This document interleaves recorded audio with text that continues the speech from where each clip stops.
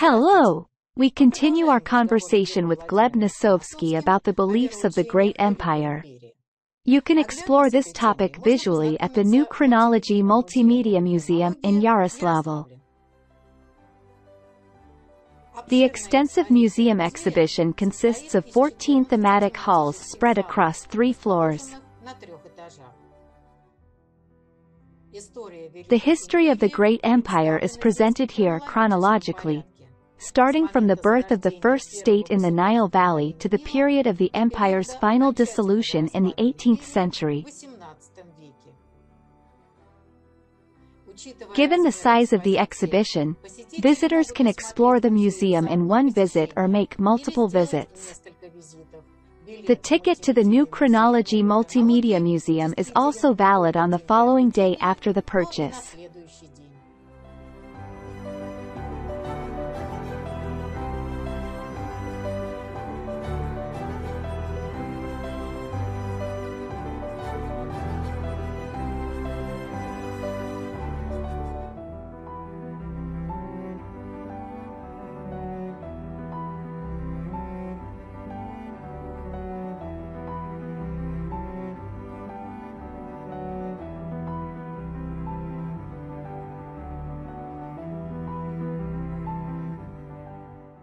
Gleb Vladimirovich, hello. Hello, it's a pleasure to continue. Gleb Vladimirovich, in our previous conversation, you spoke about the fundamental disagreements between the royal and apostolic Christianity, which eventually led the followers of these beliefs to a military confrontation in the late 14th century.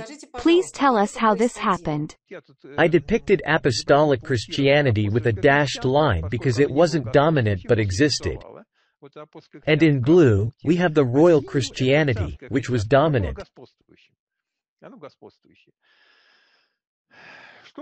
What happened in 1370 or 1380? The year 1370 is depicted in icons. Not many people understand this today. The 3 letters in Christ's halo represent the year 1370 from the era of Adam. It's written as 878, the 6000 is omitted, as usual. This is 1370 if we count according to the Common Era. Or it could be the year 1380, the Battle of Kulikovo. A difference of 10 years. Perhaps the Battle of Kulikovo actually happened in 1370, or something began in 1370, and in 1380, the battle occurred that concluded this confrontation.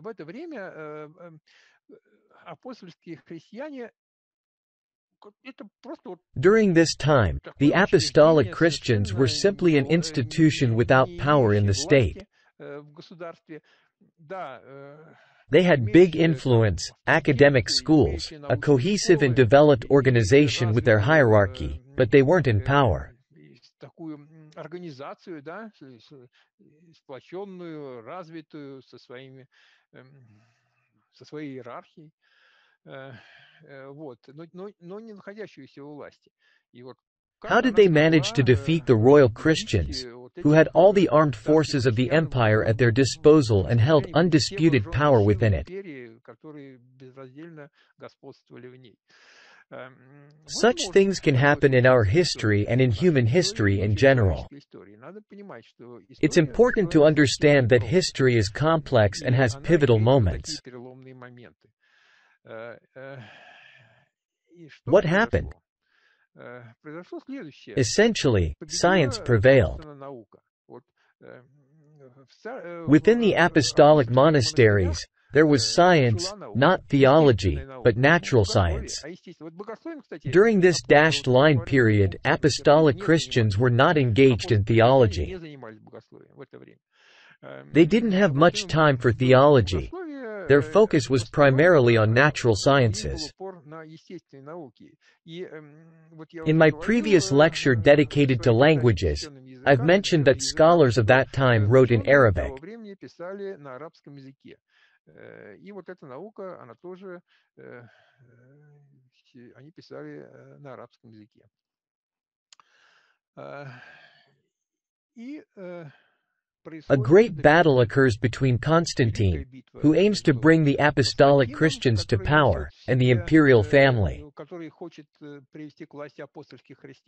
Yes, he's an emperor, one of the emperors, but he opposed the entire imperial family and emerged victorious.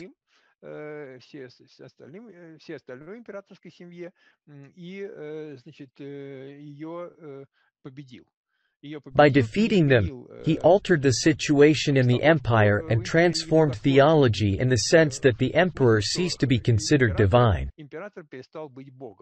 Constantine the Great was considered divine by virtue of being an emperor before his victory. After his victory, he willingly shed his divine status and embraced apostolic Christianity.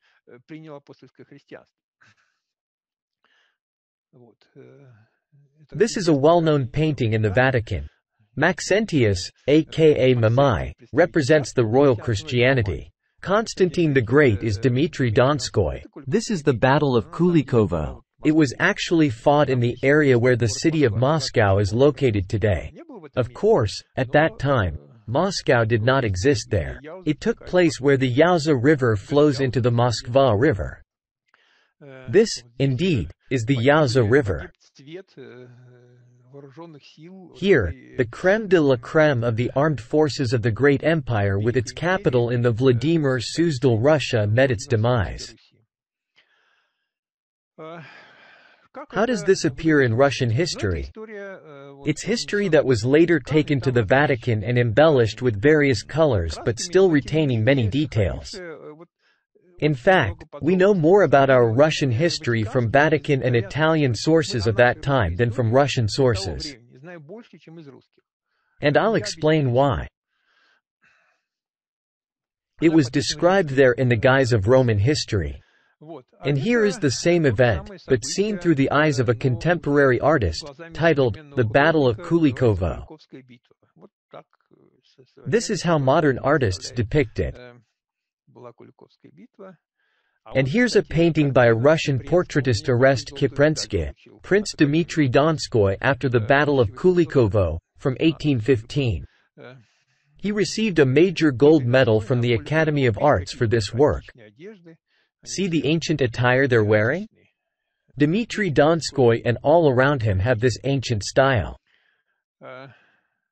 This is another painting from around 1824, I believe. Here, there's slightly less antiquity. They had started reading Nikolai Karamzin's History of the Russian State, and there's a bit less influence from antiquity. Nevertheless, this is a transitional phase.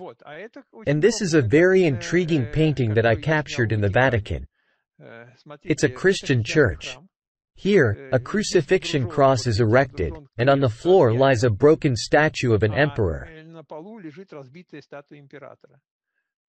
Meaning, they embraced apostolic Christianity, removed the statue of the emperor from its pedestal, and crudely shattered it.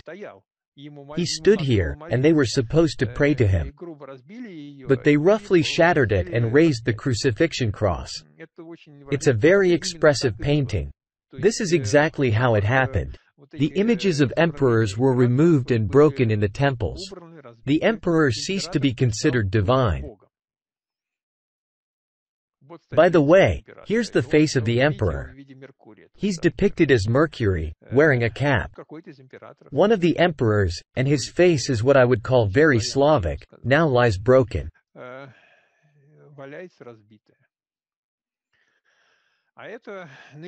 This icon depicts Sergius of Radonesh. He invented gunpowder. This is the Battle of Kulikovo. On the left is Dmitry Donskoy, on the right is Mamai and his troops. They are crossing the Yaza River. It's also called the Nepriadva. In the chronicles, the Mamai troops cross the Yaza Nepriadva, enter the battle, and they are miraculously defeated. Why miraculously? This miracle made a huge impression on everyone. How could the most capable troops be defeated by the militia? The fact is, that on the side of Constantine the Great, also known as Dmitry Donskoy, there was merely a Christian militia. He had a small professional regiment, but mostly it was a Christian militia. And how did the Battle of Kulikovo begin? When the Mamai troops crossed the Nepriadva-Yauza, they completely crushed the entire regiment that opposed them and pushed forward.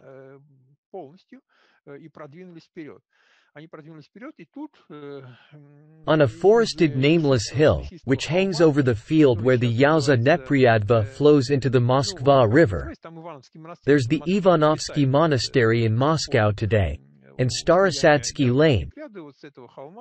Approximately in that area stood cannons. They were the very first cannons. The forces of the royal Christians moved from right to left. When they pushed forward, they crushed and eliminated Dmitry Donskoy's main regiment and approached this hill.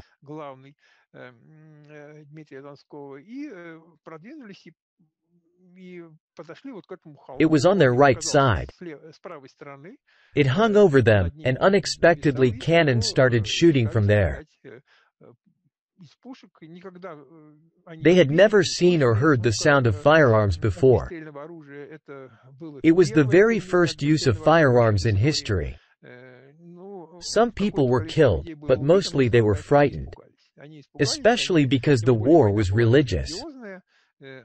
They believed that the Christian apostolic God from heaven had turned against them, and they simply scattered in fear. I'd like to remind once again that the era of hand-to-hand combat was distinct from the later and more familiar era when people kill each other from a distance, by pulling a trigger, through gunfire.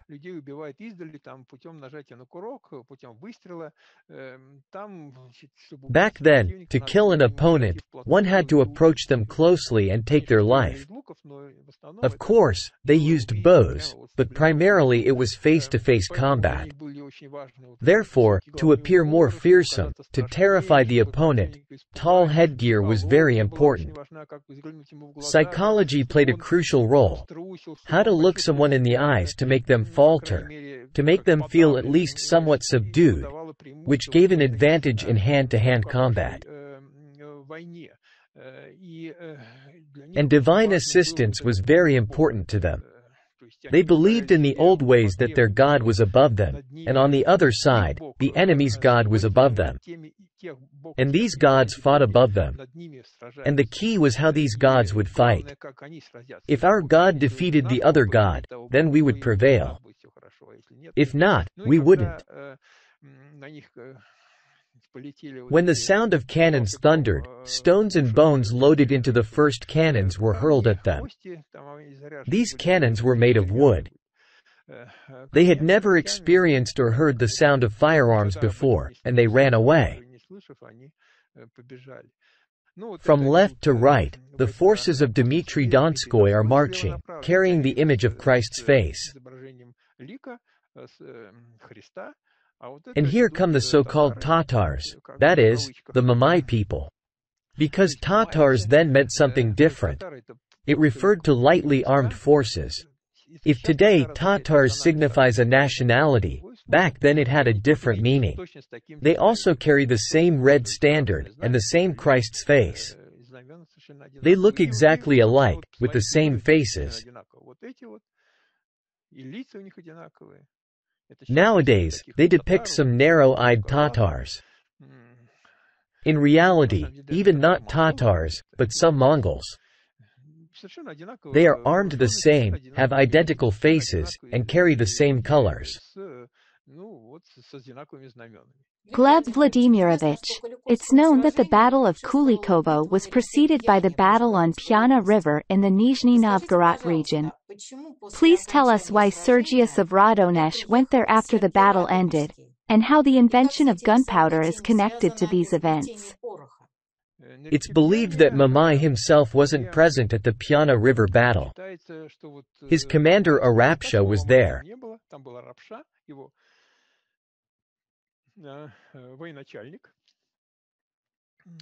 He inflicted a heavy blow and destroyed a fairly large army of Dmitry Donskoy. There are various opinions about the location of this battle. Several versions exist, but we consider the correct viewpoint to be that Russian forces of Dmitry Donskoy were positioned at a place called Gorodina. Both sides' forces were Russian. Let's conditionally call them Russians and Tatars.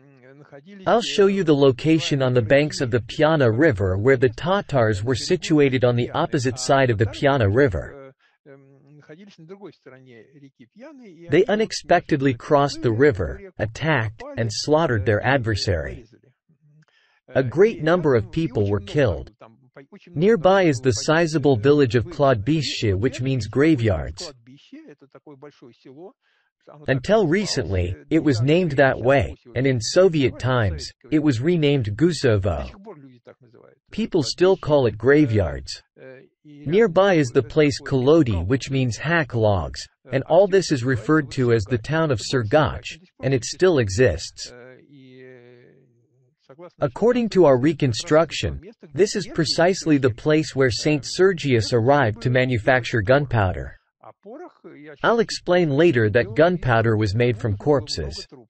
He needed many corpses, and there were plenty here. This is a contemporary photograph of Gorodina, an area overgrown with forests.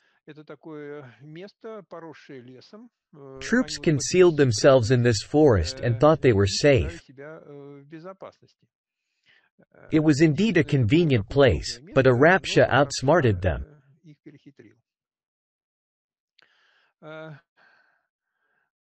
Here's what the map looks like. This is the battle site. And here's a map to help you understand how it all unfolded. Here's the city of Arzamas, here's the town of Sergach, Gorodina, and the town of Murom. This is the Nizhny Novgorod region, with dense forests. This is graveyards, now part of Sergach.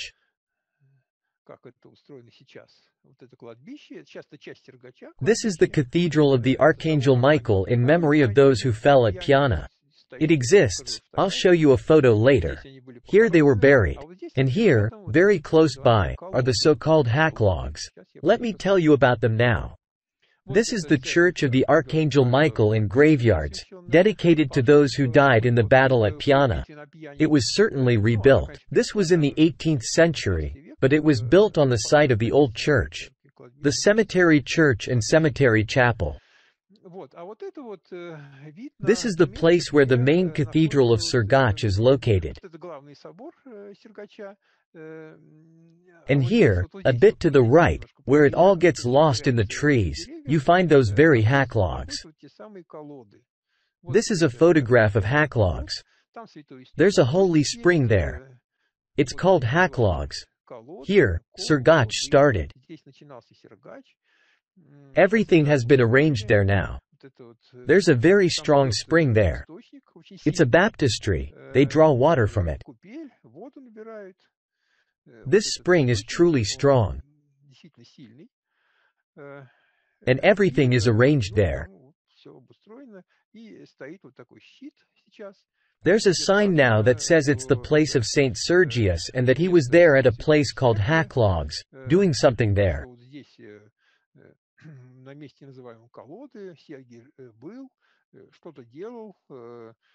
There was a spring, he built a chapel there, and he was engaged in something there. This place was started by Saint Sergius. Why hack logs? No one can really explain. What kind of hack logs? For some reason, hack logs. It's known that Saint Sergius was here. This is the site of the Piana battle, surrounded by huge cemeteries. And right by these cemeteries are these hack logs. an amazing place from where the city of Surgach originated, the Surgachka River. The town of Surgach is named after Sergius. It's mentioned here about Piana, that many Russian warriors perished. And for some reason, after this, Sergius comes there and does something in the forest. Here are everywhere dense forests and bears. Even now, Surgach's coat of arms is a bear. There were a lot of bears there. Even during the 1812 war, they assembled a bear battalion in Surgach. They tried to train bears to fight against the French. They had a bear battalion in Surgach. There were many bears, and they trained them. It's a local trade. I remind you that in the book, The Life of Saint Sergius of Radonesh, it's mentioned that for some reason he left. But why isn't mentioned? He left, he was a hermit. After all, he went to the remote forest and lived there with a bear. There he built a certain chapel. Here he is with a bear. And here's the town of Surgach. Bears are everywhere there. It's the symbol of the town. This is the life of Sergius from the Trinity Lavra of St. Sergius. There's something strange there. Of course, it's not proof, just an illustration. A curious expression that when Sergius lived in this remote forest, there were seeds for making heat potion.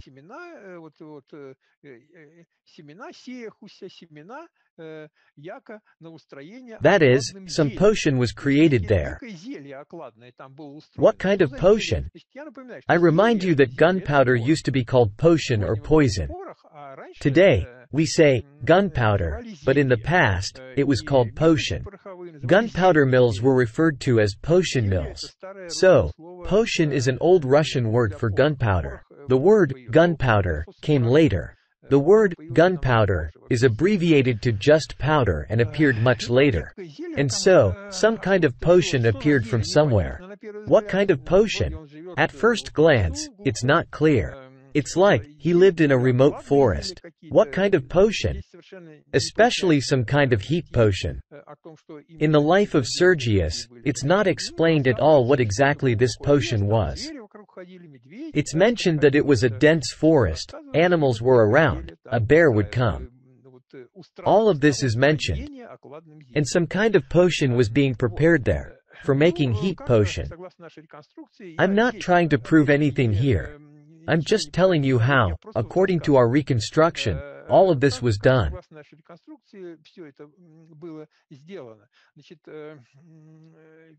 The first cannons were made of wood. This oak tree is cut down in those areas, in the Surgach district. Near the base, it's solid, and then, due to the moisture in the soil, starting from a certain height, the core separates.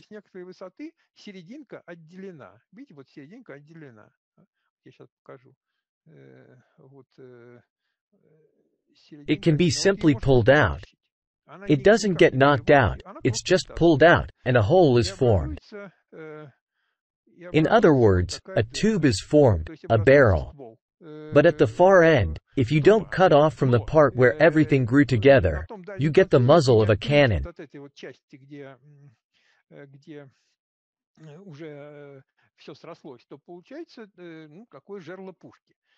This is the upper part. You can pour water on it, simply burn it, and you'll get a tube.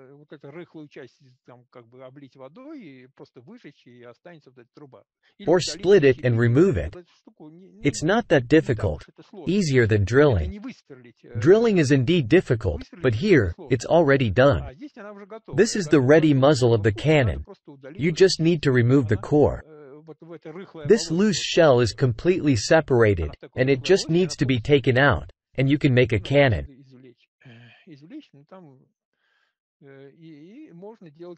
That's how they made the first cannons.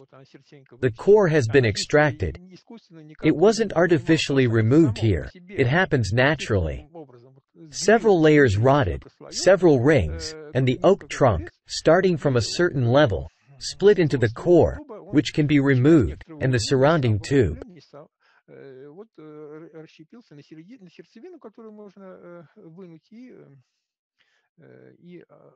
By the way, in these areas, they make pipes for cellars from such oaks.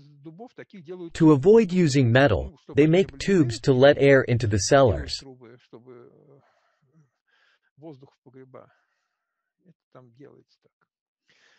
I want to remind you of a well-known story about Sergius.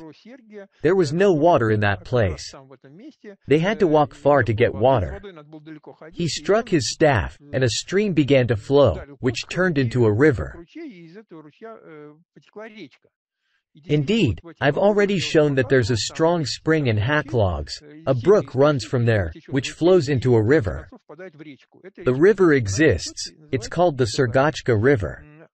In Chronicles, it's named after Saint Sergius. They now try to show all of this near the Trinity Lavra of Saint Sergius. But in reality, there's nothing like that there that corresponds to the description in the life of Sergius.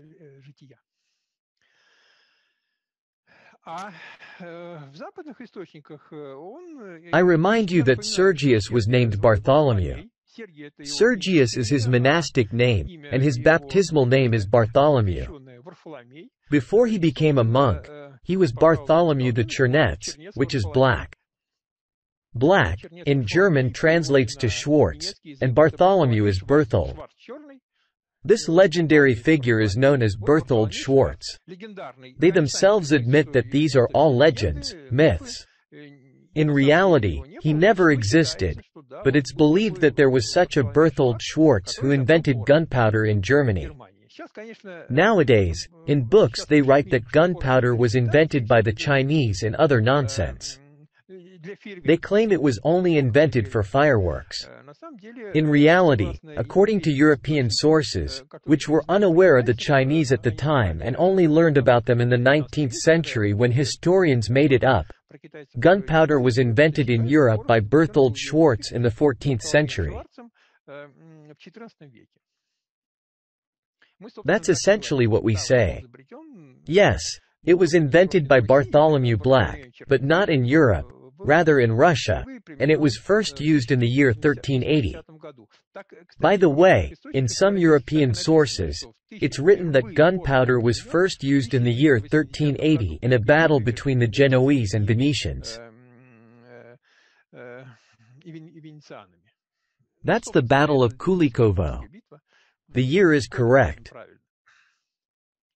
You see, he has mixed something, something is burning. And here's an icon of Saint Sergius. In the life of Sergius, it's written that fire descended into the cup. This is Saint Sergius. It's depicted at the Trinity Lavra of Saint Sergius, where I took a picture. Saint Sergius stands before the altar, a cup is in front of him, and the fire is going down to the cup. You can see flames there. This is the miracle of the holy fire, described in various ways. But in reality, it's the invention of gunpowder. I will now explain why this was forgotten. But first, a little more information. Don't think that Sergius' contributions to chemistry were forgotten. Inventing gunpowder isn't something that can be achieved by simply sitting and contemplating. It's a science, and a highly developed one. Saint Sergius established a vast number of monasteries.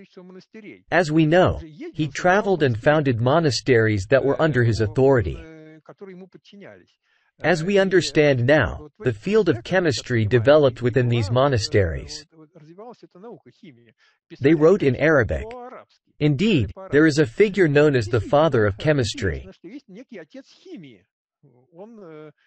His Arabic name is Jabir, or that's how they pronounce it nowadays. In reality, if pronounced in Egyptian, it would be Gabir. And it's no wonder that in Europe his name is known as Geber. So, the Arabic pronunciation was Egyptian, not Syrian. Nowadays the Syrian pronunciation Jabir and not the Egyptian Gabir is in use. Egyptians don't use the J sound. Gabir or Geber in European terms is the father of chemistry. There's a wealth of writings that describe saltpeter, acids, and various technologies. Historians place Geber in the 8th century, and the writings date back to the 13th–14th centuries, but definitely no earlier than the 13th century. So, they have to invent a pseudo-Geber. Yes, there was Geber, and then in the 13th–14th centuries, some unknown author wrote under his name. He lived either in Spain or somewhere else in Europe. He wrote in Arabic as well, but he couldn't be Geber because Geber lived in the 8th century. Thus, he's a pseudo-Geber. But he didn't consider himself a pseudo-Geber. He wrote under Geber's name. He mentioned sulfur and saltpeter. After all, the most important ingredient for gunpowder is saltpeter. He already had everything: charcoal, saltpeter, and sulfur. What is the original gunpowder? It's a mixture of saltpeter, charcoal, and sulfur. Charcoal and sulfur were already known, and saltpeter was needed. Geber had saltpeter, and he described how to obtain it. How was saltpeter obtained? Saltpeter was produced through the decay of organic residues.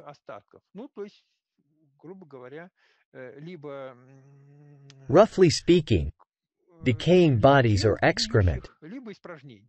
Both yield saltpeter. And limestone is needed too. Therefore, in the initial saltpeter pits and heaps, they mixed remains from slaughterhouses with blood, manure, anything organic.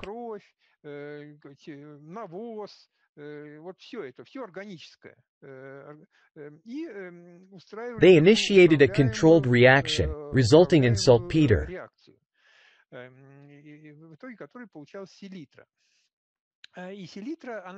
Why were monks the ones to come up with saltpeter? Not just because they had scientific knowledge. It's quite natural. Not some Chinese inventors of fireworks, but specifically monks. It's because monks worked with dead bodies, mummies, tombs. And it's known that saltpeter forms on tomb walls, in caves with many mummies. They couldn't have missed it. While working with mummies, relics, and dead bodies, Christian monks could have easily noticed the white deposits, scraped them off, accidentally mixed them, and realized that they explode.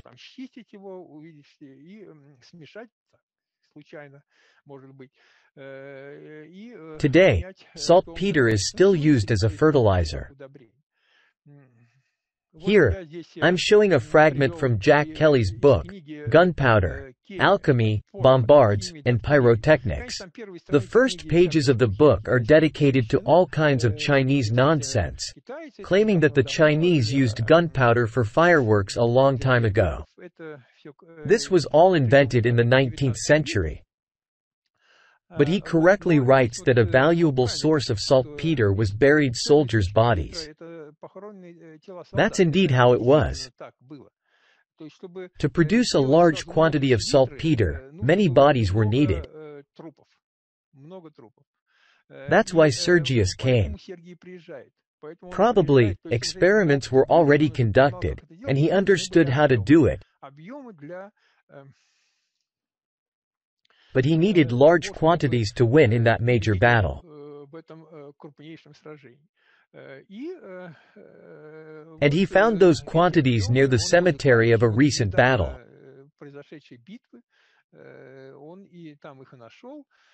Here, I provide the saltpeter recipe. See how they mix it. Manure. Anything organic that can decay. The basis of saltpeter is organic matter because bacteria break down organic matter, but there can be different types of bacteria. It's the specific ones that facilitate the correct reaction. Therefore, it was necessary to allow air into the saltpeter pits, as otherwise, anaerobic bacteria would be the first to arrive, and they don't produce saltpeter. There's a certain chemical reaction, but I won't delve into those details now. Don't think that saltpeter forms through any type of decay of organic residues. No, not any. But it forms through decay involving certain bacteria.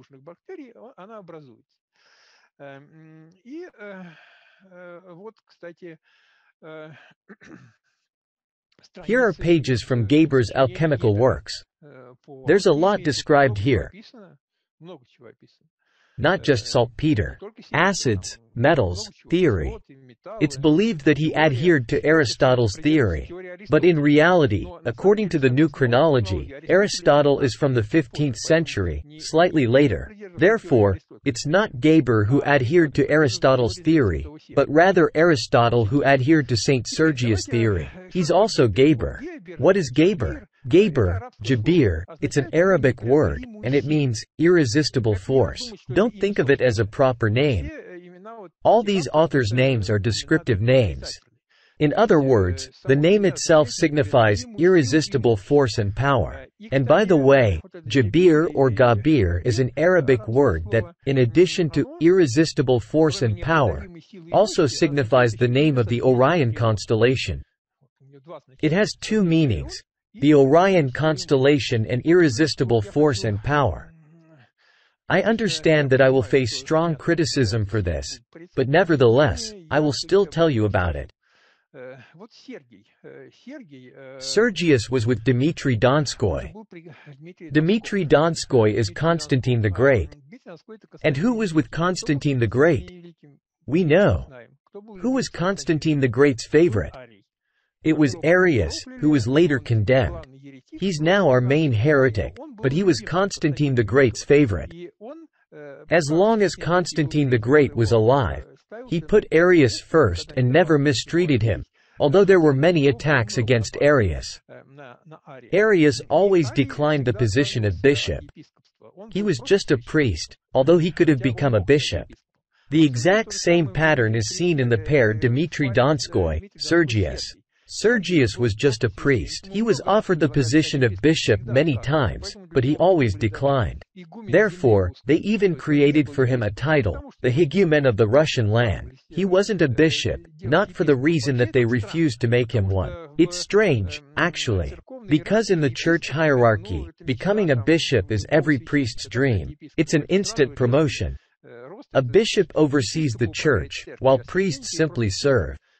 Everyone always wanted to move up the administrative ladder. And Sergius always refused it. That's well known. Arius behaved in exactly the same way. Immediately after the death of Dmitry Donskoy, Sergius dies. And immediately after the death of Constantine the Great, Arius dies. There are reports that Arius was killed, and I will now say that most likely Sergius was also killed. And here's a very important point. Here's another image of Geber. And here's Orion. We already know that the name Geber means Orion in Arabic. It refers to the Orion constellation. And not just the constellation, but also the mythological figure Orion. Who is Orion? Orion is a certain person who possessed the remarkable ability to kill. They say he boasted that he could kill all living things. He was the best archer of them all. He was famous for being a very skilled archer and boasted that he could kill all living things.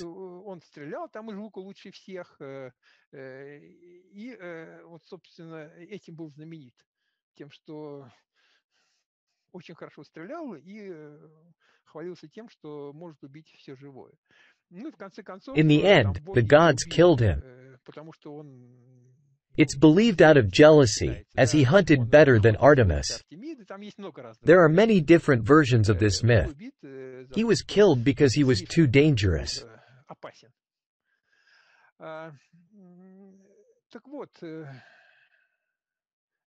By the way, this is Arius, or Ari, Aryans.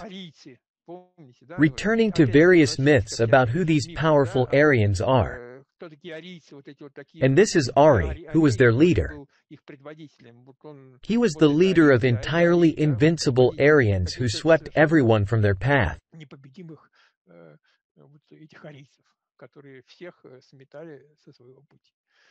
This is a modern depiction of how Ari is envisioned. And here's Bartolomeo Colleoni.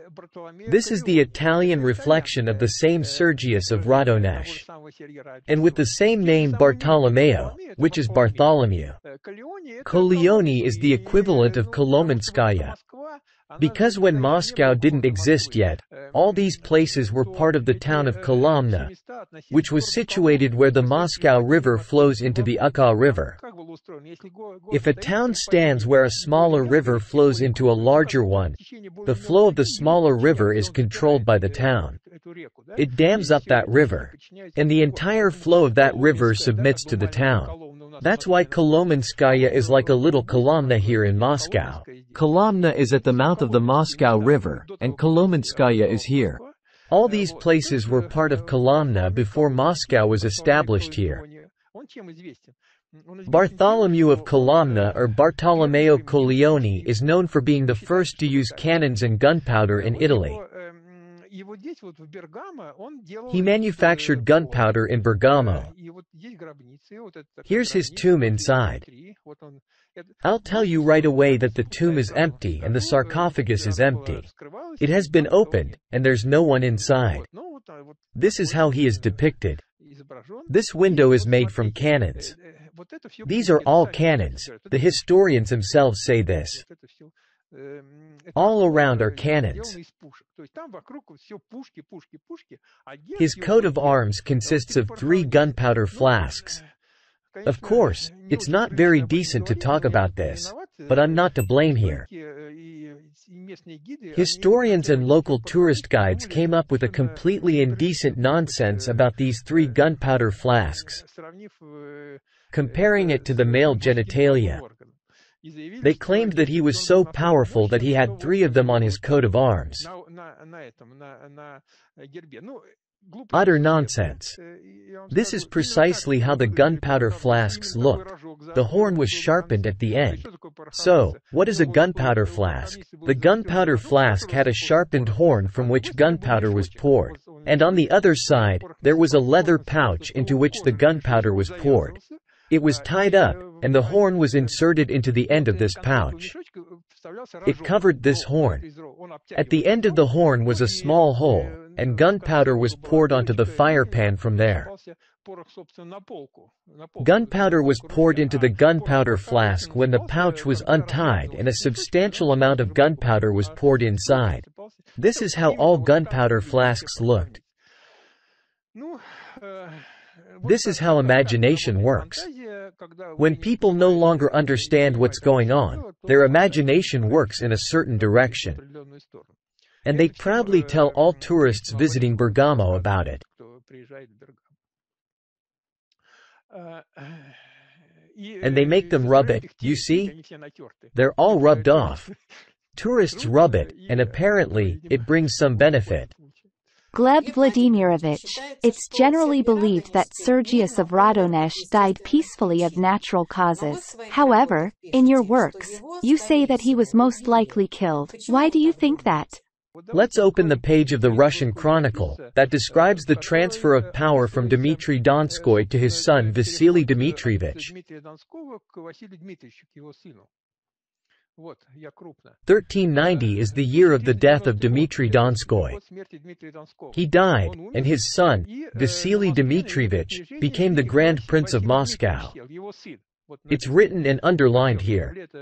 In the year 6898, which is 1390, Vasily Dmitrievich, the Grand Prince of Moscow and all Russia, took over the Grand Principality of Moscow.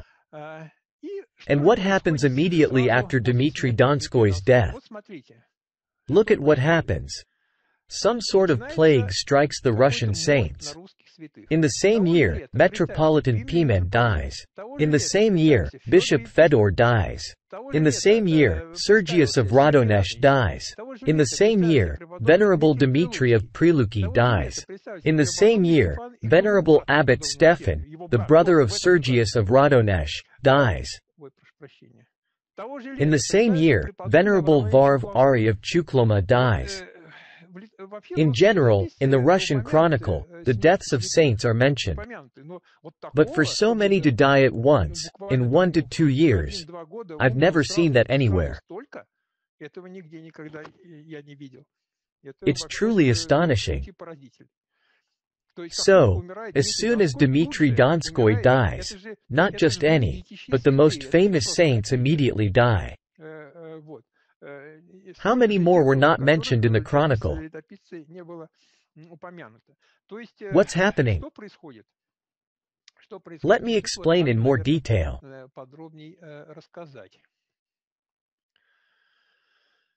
Here's Arius, whom the Christian Church now curses under the name Arius and glorifies under the name Sergius.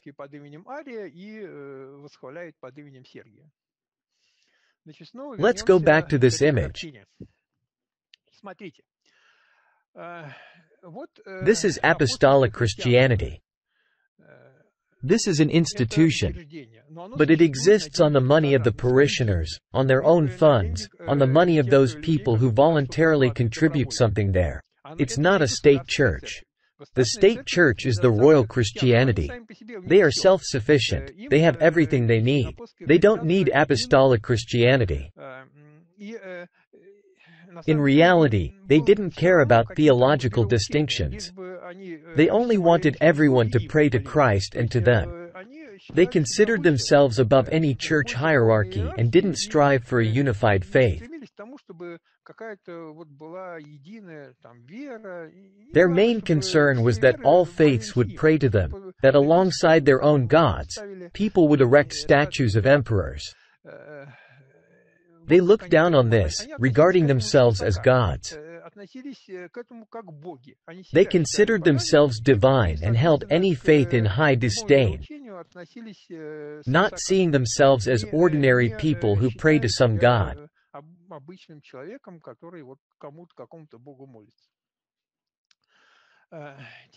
Now this divinity has passed. The Battle of Kulikovo happened, divine rulers were ousted, and humans took the helm of the empire. The imperial family became composed of humans, not gods. Apostolic Christians rose to power, and the church became a state institution. Science became state-funded. If we look back in history, what was science like? Initially, it was ancient science. Philosophers frequented academies with their private funds and discussed various matters. It wasn't science funded by the treasury. But when does state-funded science emerge? It emerges with the advent of apostolic Christianity. Historians describe this as a decline in the level of science. Earlier, science was free. Greek philosophers strolled through academies amidst gardens and engaged in philosophical discussions.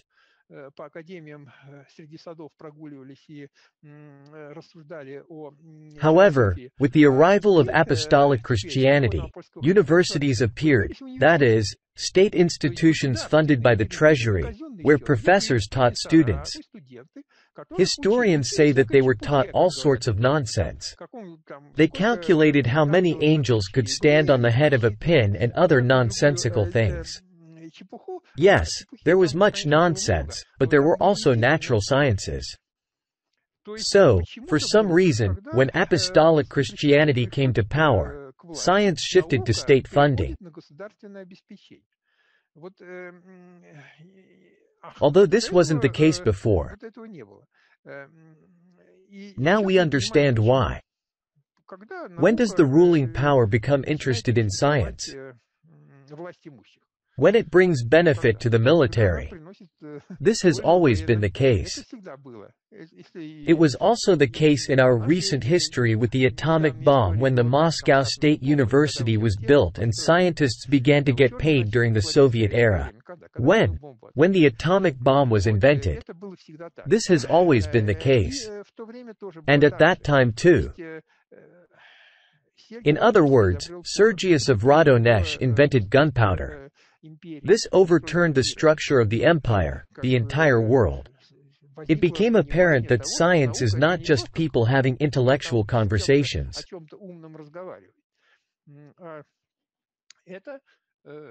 It can lead to the creation of weaponry that can wipe out the best armies.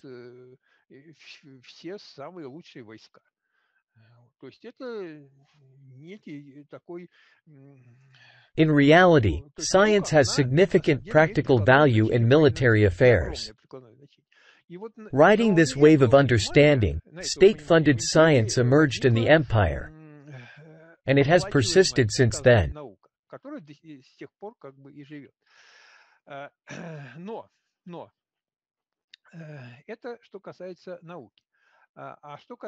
Originally, science was within the Apostolic Church.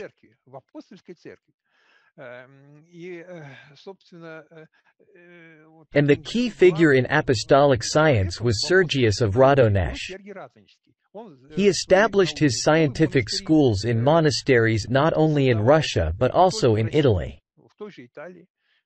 Throughout the empire, he established places where gunpowder was produced and he taught how to make it. He must have been in Bergamo too, since there is his symbolic tomb there. Of course, it's a much later construction. They represent him this way, but they still remembered something. Within the Apostolic Church itself, when it began to rely on treasury funds and bishops started receiving salaries from the state, which they hadn't received before, a clash occurred between those inclined towards ideological and humanitarian thinking and those more inclined towards natural sciences.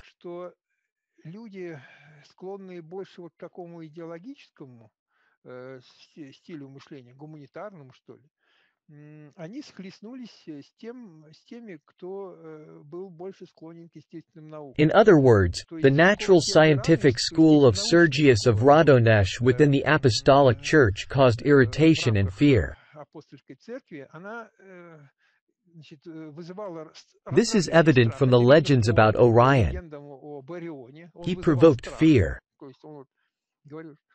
He said, "I can kill everything that's alive." Because now he had invented gunpowder, but what would he invent tomorrow? We don't know. And those more inclined towards humanitarian and ideological activities actually better progress up the career ladder. It's known that along the hierarchical ladder funded by the treasury, they advanced excellently, much better than representatives of the natural sciences.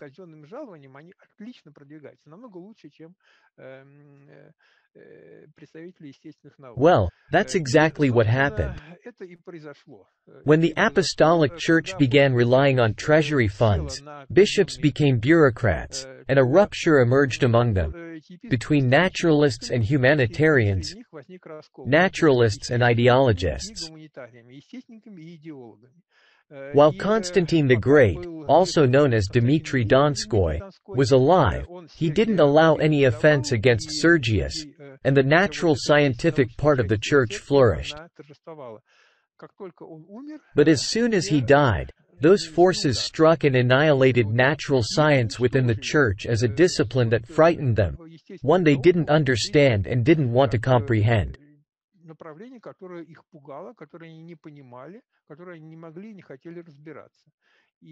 They considered it unnecessary.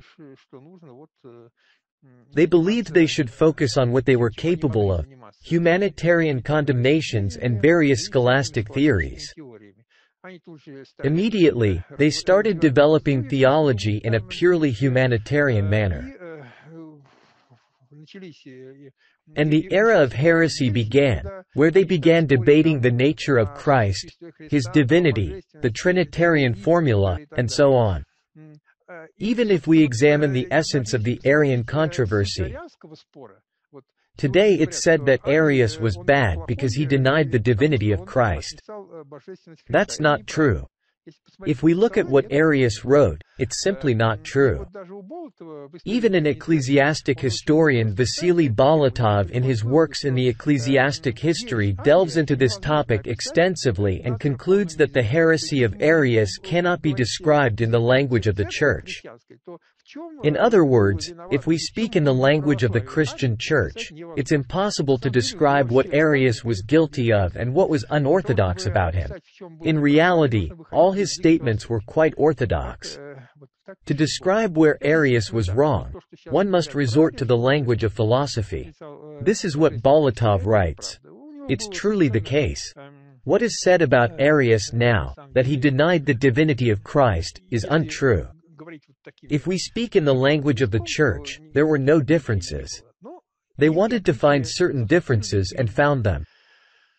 I won't go into that. Those interested can look into it, because we don't delve into theology at all, and we don't deal with it. But I want to note this point. Gleb Vladimirovich, thank you very much for this meeting. I thank you for organizing these broadcasts, which we need as well, because we also want to tell something to our readers in person. So, from our side, we're very grateful to you for providing such an opportunity. In a week, we will meet again with Gleb Nosovsky. Subscribe to our channel and come to the Multimedia Museum of the New Chronology in Yaroslavl. See you soon.